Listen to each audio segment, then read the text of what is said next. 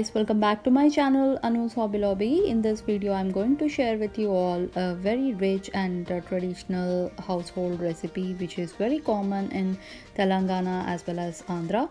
So this is a full platter, but I'm going to share with you today Gongura Pachadi as well as neela Charu, which is like a rasam which is especially made with water and some spices.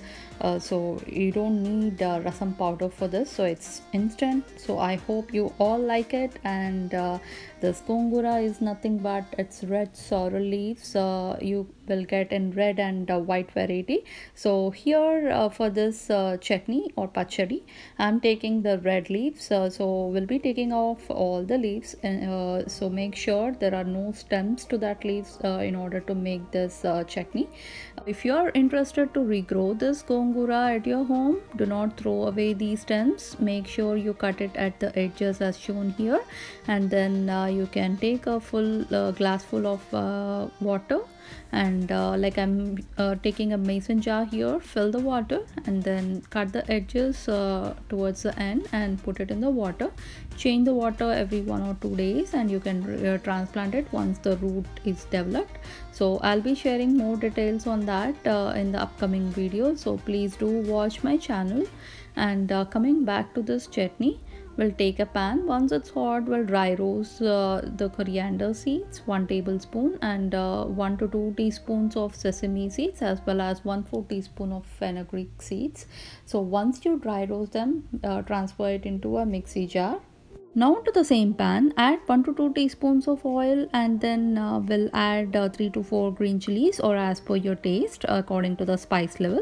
Just roast it and then transfer it into the same mixie jar, and we'll be adding around 3 to 4 garlic pods as well, and keep it aside. Now onto the same pan, we'll be adding all these leaves. So make sure you wash thoroughly and then we'll add into the pan. If the leaves are not that sour, then we can add a little bit of tamarind as well. Otherwise you can avoid it. Once it's cooked like around for 5 to 10 minutes, you can keep it aside.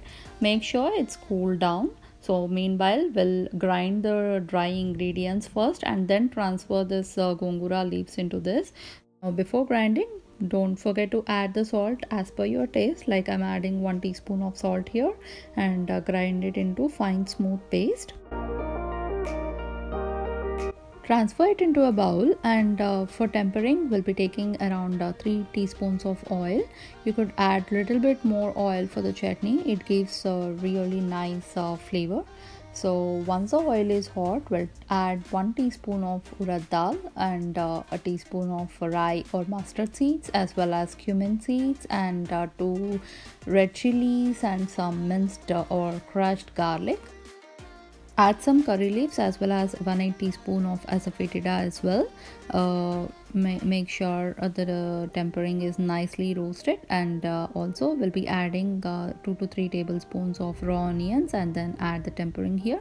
So our chutney is ready. And for rasam, into the pestle we'll add 1 tablespoon of coriander seeds, 1 teaspoon of jeera, as well as 3 to 4 garlic.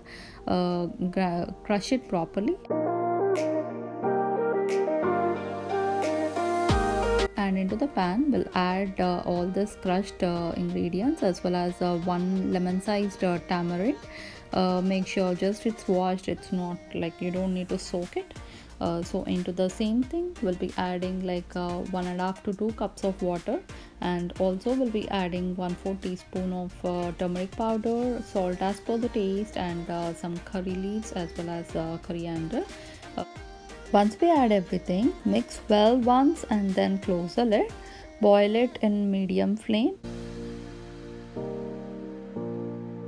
Add a teaspoon of oil into this pan, and once oil is hot, add a teaspoon of rye or mustard seeds and cumin seeds as well, and 1/8 teaspoon of Asafoedtida, and also we'll be adding 1 red chili here. Once the rasam is boiled properly, we'll transfer it into a bowl, and now you can add the tempering into this.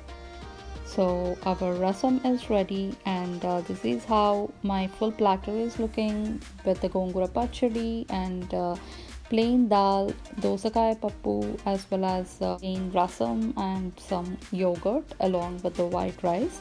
So add just a few drops of ghee on top of the rice, and you can mix the Gongura Pachadi. And when you're adding rasam into the rice, add some plain dal as well. That gives a very nice flavor. So I hope you like both the recipes. Please do like, share, as well as leave a comment, and don't forget to subscribe to my channel. Also turn on notification bell as well. Thank you very much for watching.